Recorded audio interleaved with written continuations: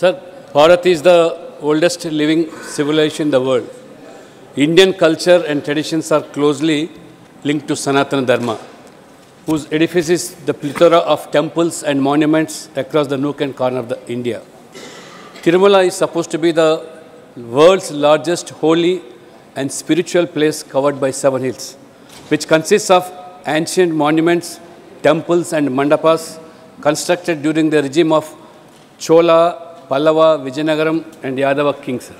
But recently, unfortunately, the TTD demolished this ancient Parveta Mandapa at Tirumala, which was in existence for more than 800 years, and constructed a new modern Mandapa with a new dressed granites. TTD is also trying to demolish Padala Mandapam at Alipiri in Tirupati, sir.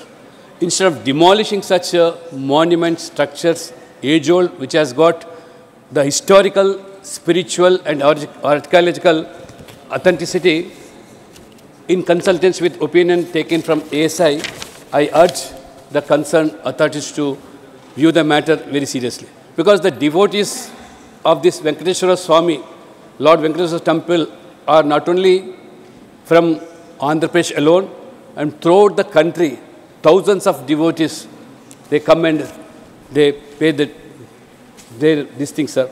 And unfortunately, this historical and cultural traditional importance of these ancient temples in and around Tirumala and Tirupati of national importance rather than regional importance, they are being now diverted also.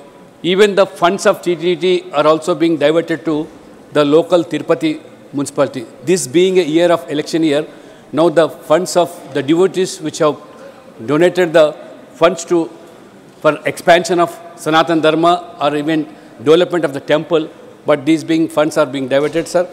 I urge the concerned authority and the government to do the matter seriously, because the feelings of the devotees and the feelings of the Sanatana Dharma people are being hurt.